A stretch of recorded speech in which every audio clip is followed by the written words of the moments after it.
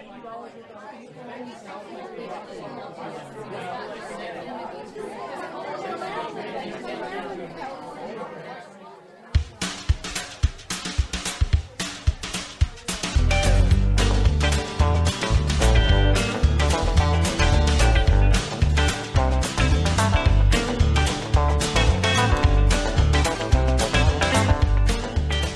time for the Artist Friends Podcast.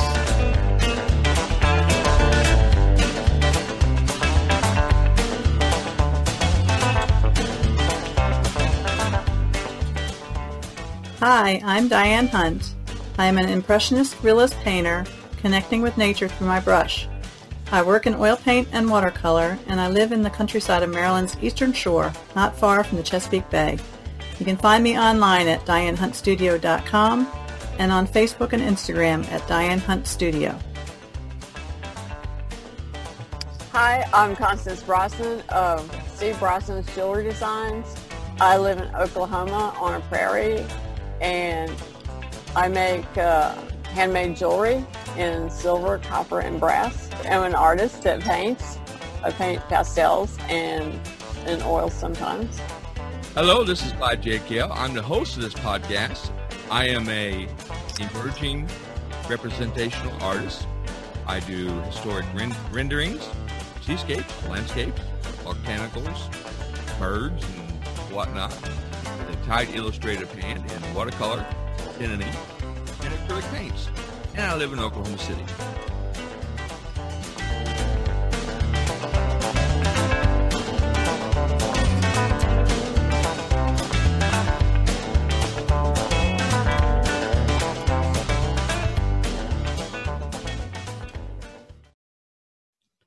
And once again, welcome to the Artist Friends Podcast. This is episode 50. We've made it to 50 so far, folks.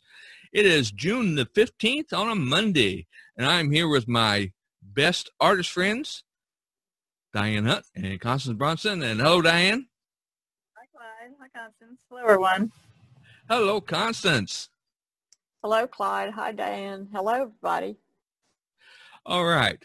This week, we decided to, the theme of the episode for this week is utilizing free online courses for artists, either to improve your craft or to improve your social media marketing or your art career strategies. There is a lot out there, and it's really not necessary, especially if you're a poor artist like me, poor starving artist. It's not necessary to spend a lot of money to get education. And it's very important as a working artist. We continually need to educate ourselves. So if you go to www.talkartpodcast.com, that's talkartpodcast.com, you'll see the listing of some of our favorite videos that are on YouTube. And we'll kind of talk about how watching some of these videos, how it's improved some of our art. Diane, you want to start the conversation off? What's some of your favorites that you kind of watch every once in a while to improve your craft and or marketing or just your art career in general? I don't follow anybody in particular all the time, except for the ones that we've done as a group. But usually if I'm struggling with something as far as painting, I'll look for somebody that's doing something similar to what I'm trying to figure out, and I'll see if they have any kind of videos on YouTube to help me figure it out too. But I use most of it. I think most of what I follow is for the business side of things, because that's really where I need more help than the actual painting. I mean, but there's a lot of good painters out there, and there's a lot of information on YouTube.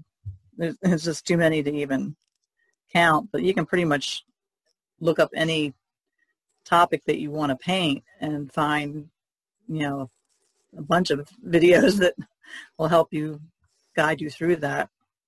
So when you first recommended that I use the walnut oil based paints, and of course I didn't even first of all, I didn't know they existed until you mentioned. And then I looked up on YouTube on just how to use them. So I've watched quite a few videos with regards to that, and got me up to speed real quick on how to properly utilize and prepare the canvases and the paint. I'm still learning, but you have to use them to learn. I mean, that's where YouTube comes in handy, because materials change. I mean, there was no paint like that when I got out of college. You know, it was all the old versions of oil paints. And even acrylics were just starting, so there was like no real, lessons or whatever on how to use them. It was, I don't even know, computers weren't even around then, so, we didn't have that. Yeah. We just had to buy stuff and experiment on our own and hope it turned out. I remember that. But now you can find just about anything on YouTube or somewhere. Were horrible back then. They were. They were. Yeah. I can remember when acrylics first came out. I bought some, and the viscosity was absolutely horrid. Just horrid. Like paint with plastic. Yeah. It's terrible. Yeah, it was just. They've improved a lot. Yeah, they have. They are a lot. The viscosity is just a lot nicer than they were back then. It was just horrible stuff. Constance. They didn't even want to mix with water even back then. Yep. Constance, have you got any recommended videos that you follow, or any courses in particular, or what's your experience, or how do you utilize these videos for training for artists? Well, it depends on what I'm wanting to figure out at the time. I was working in pastels, so I was using Marla Baguetta for a while, and she's an excellent pastel teacher. And then I just immediately, for some reason, hopped back into oil painting. And so I've just, whenever I get frustrated and want to figure out what I want to paint or how I want to paint, then I just go in and use either Stefan or just go look, mainly just go online to look at, right now I want to paint still lifes like the old masters. So I just go and look at the still lifes mainly, not really a video, but just go and look for inspiration. Just look at the paintings themselves to kind of get a feel for what I'm trying to get for my own work, just that, So. Yeah. Well, I've also found a lot of people on Instagram. You can just use the tags and find somebody that's doing something that you want to learn about. That's a good idea. Find people, and a lot of them have videos on their Instagrams, or you can look them up further. I hadn't thought about that, because Pinterest has a lot of paintings, and just anything you want to look at on Pinterest, you can just type it in and look for that. But I hadn't thought about looking it up on Instagram. I could do that too. Yeah, I recently, I've jumped into oil painting, and I had this oil paint set since December of last year. But I'll tell you, the number one person that motivated me to start oil painting, I had been listening to, of course, Stefan Bauman's, he's all in the oil painting and plein air. But I came across our own Kelly Folsom, and we've had her on the Artist Friends podcast. And so I watched a couple of her videos, and I very much like her style. Mm-hmm. And I usually, a couple times when I got started creating art, I would watch, watercolor videos. And after a while, I get kind of bored, because it is kind of boring watching somebody else, paint in a sense. And it's like Stefan Bauman, says he doesn't put up videos of him painting, because he said he doesn't want you. He said you're learning his style. It won't be you. It'll be the style of whoever you're watching. That. So Kelly Folsom's is a little bit different. I was watching her, and I was like, wow, I can do that. And so I was really impressed with the way she teaches. Her videos are short, they're not real long. So I ended up watching a couple of hers, and then I jumped up and set my setting up and started painting. So I give credit to Kelly Folsom. And if you guys just go to talkartpodcast.com, and you'll see the link. I think I put a link up there for Kelly's YouTube channel, where she has some of her videos. And of course, Stefan Baumann, he's, the premium. I've implemented so many different things that he has talked about that for me, they work.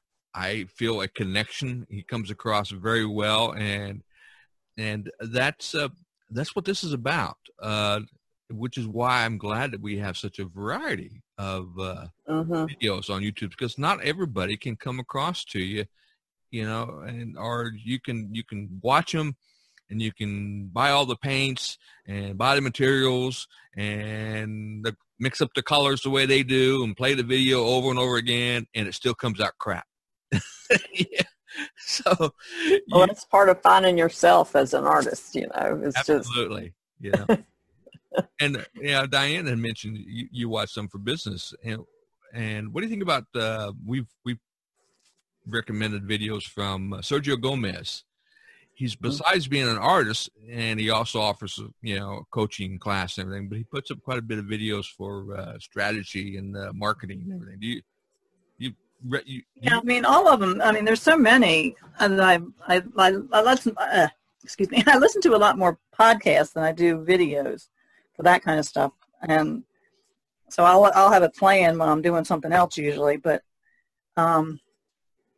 they all pretty much tell you kind of the same stuff, but they all do it in a different way. And sometimes it makes more sense when one person says it for whatever reason, and somebody else can say almost exactly the same thing, and it doesn't click with you for some reason. So, I listen to quite a few podcasts for business. There's a lot of them. And I think that's the connection aspect of it.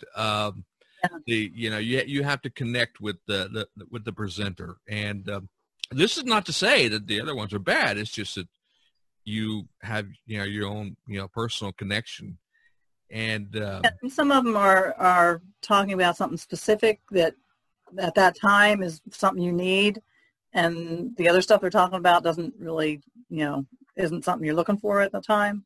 So sometimes you hear stuff and you get one thing out of it, and then you'll listen to it again, 6 months from now or whatever. And I say, I don't remember them saying that, but all of a sudden it clicked, and you're like, because you're looking for that thing then. You're ready for it. Yeah. So I listen to a lot of them over and over again, and different, in months apart, and I get different things out of them all the time. And another good example is, I actually enrolled for a little while, but then I had to drop out because I couldn't afford it anymore. That's Brandon Carey in his course. And one of the, some of his videos, he talked about on how artists can get discovered. And his emphasis was in participating in nonprofit or small gallery or small museum exhibitions. And because he said a lot of your curators and your critics, that's where they find the artists that later on they present in the larger galleries, in the larger exhibitions. And it's taken me over a year, but it's worked. I got notified today that my art is going to be participating in this called the Creative Distancing exhibition in South Texas, in the Corpus Christi area, in a museum. What they've done, I sent them 5 images, 5 JPEGs, and they selected 3 pieces, and they've put it into a video, and then they're going to, for the entire month of July and into middle of August, they're going to project it onto the museum walls inside one of the museum's galleries. And this is a little bitty museum that is sponsored by the Texas A&M University, but it's where possible, as Brandon Carey says, it's where your curators and critics will probably show up. So another example of I took that webinar, that was a free webinar where he discussed that. And then I started searching and got on a mailing list, and they sent an invitation to me last month. So I sent my images to him. Hey, I'm taking my baby steps to someday I'm going to be in the Guggenheim. I'm going to be in a Whitney. I'm going to be in the Chicago Art Institute someday.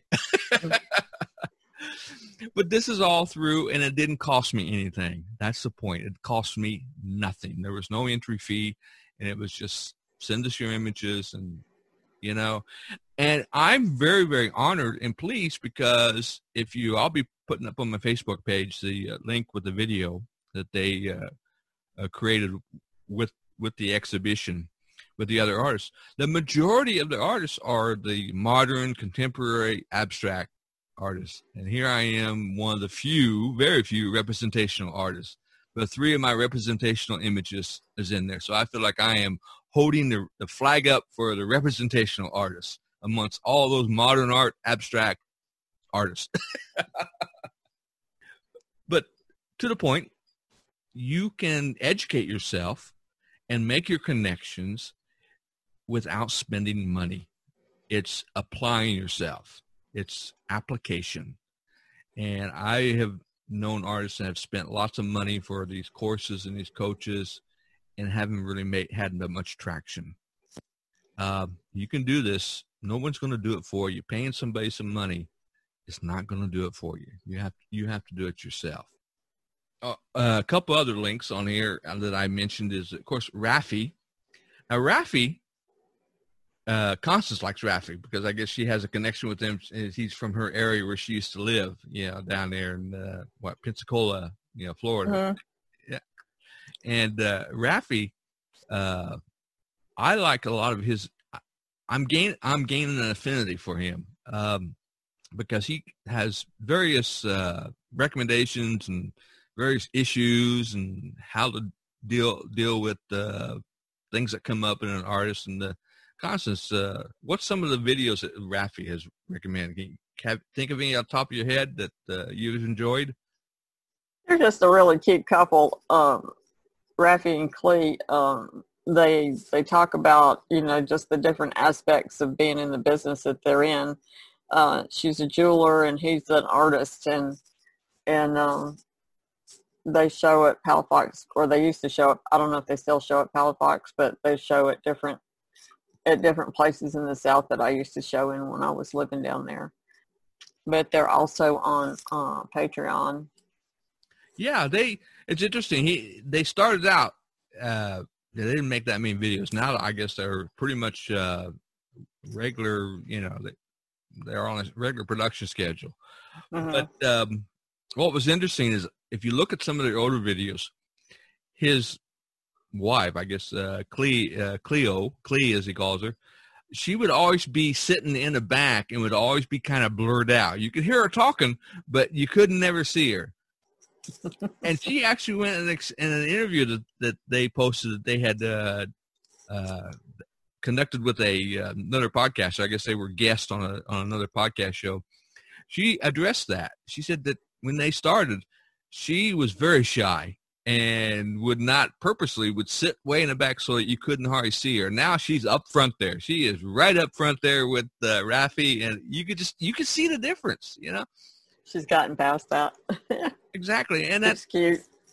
And I think that should serve as an inspiration and motivation, especially, because all this is all part of the marketing strategy. Artists, we have to put ourselves out there. And if some of us are shy for videos, hey, Clee is a good example. Takes a little while to get past being your shyness, and putting yourself out there. It takes time to get. Just like anything else, you have to practice doing it. Uh-huh. So we've gotten a lot better at doing these podcasts since we started. I know. I think some Done people, them, the easier it's gotten. some people listen. If they listen to the early ones, we sound kind of staged and kind of forced. Now we're just free flowing, and we just talk away. And I try to keep us on agenda. But if we go off agenda once in a while, talking about chickens and goats and whatnot, and we're about ready to wrap this up. But I want to hear a story of Constance. How is your baby doing? Constance has a baby. Yes, I do. We have a bottle baby. I don't know what happened. He just wouldn't drink from his mama. And so we are taking care of him. He drinks 4 bottles of milk a day. So it's quite a production. How big are the bottles? How many ounces are the bottles? I don't, they're at least a half a gallon of formula. We make Cow baby, a calf.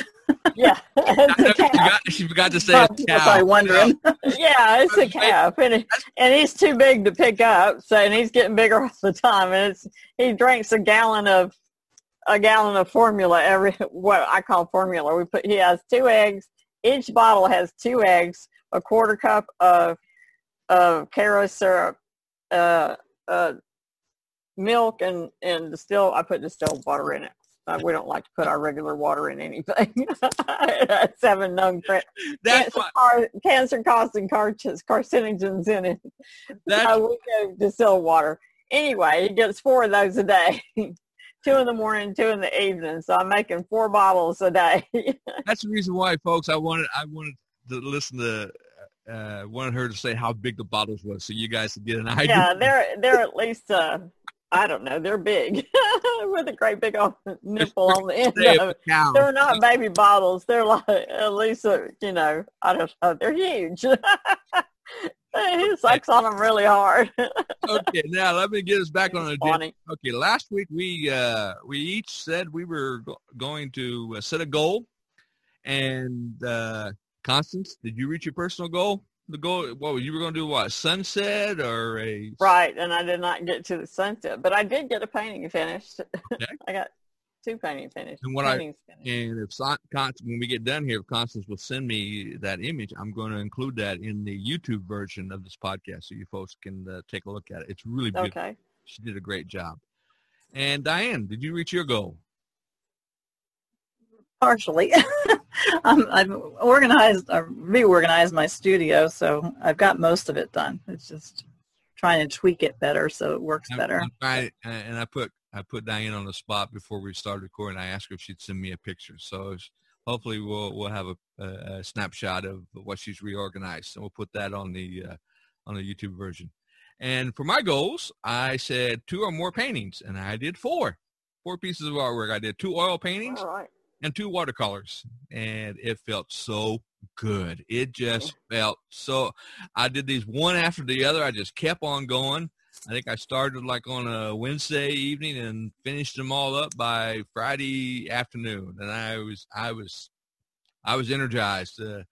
I posted them on the Facebook, and I will certainly put those up on the YouTube. The oil paintings were kind of Van Gogh. The ghost of Van Gogh was in my mind. I painted my old work shoes. But they were a lot of fun. I'm really getting into this oil painting and enjoying it quite a bit, and learning how to push that paint around more. So I think that's going to be it. Do you want to set a goal for next week?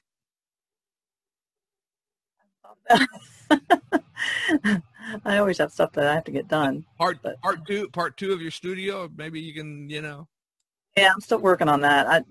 I have to work in it just to try to tweak it better so things are in where they need to be. How about I guess I'll do that this week. How about you, Constance? You want to set it?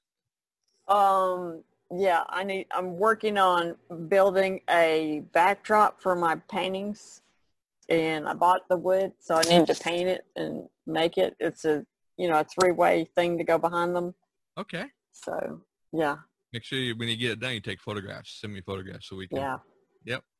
And I'm just going to continue, since I was so energized and to paint. This week I don't know if I'll do 4. Certainly again, more than 2. But who knows? I get started here. If I start earlier, maybe tomorrow, I'll instead of waiting until Wednesday, I'll start Tuesday. I'll get up, quit watching videos. And speaking of videos, that's another thing. The YouTube video thing can be a rat hole. You can video after video after video, and then the next thing you know, 5 hours has gone by, and oh crap, I gotta do. Yep. They're informative, but you can go down the rat hole, as they say, or the rabbit hole. Okay, let's wrap this up for June the 15th. This is the Artist Friends Podcast, episode 50. Maybe we should have had some kind of celebration, but we're up to 50 episodes. 50 episodes. Unbelievable. That's almost a year's worth. Yeah. So next week it'll be 51, and we'll be headed on we reached the peak, and now we're going to be sliding down. Yeah. Hopefully not. Climbing to the 100 mark. Yeah, climbing to the 100 mark. So I'm going to say goodbye to Constance and Diane. Bye-bye, you two. And I'll let you guys say bye. Diane? Bye, Clyde. Bye, Constance. Bye, everyone. Good night, Clyde. Good night, Diane. Good night, y'all. Good night, folks. And thank you for listening. Hey, please give us a thumbs up.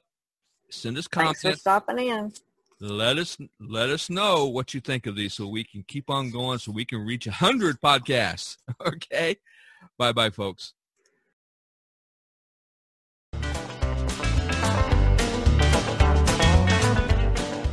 The Artist Friends Podcast is produced and edited by Clyde J. Kell.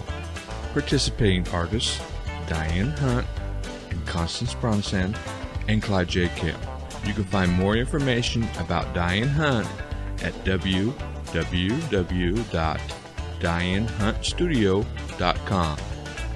Constance Brosnan at www.etsy.com/shop/CBROSNANS. Clyde J. Kell at www.cjkellartworks.com. If you would like to participate or appear as a guest on the Artist Friends Podcast, please email cjkel@mystery-otr.com. If you enjoy these podcasts, please give us a thumbs up or a star rating. And most of all, send us your comments. This podcast is issued under the Creative Commons license.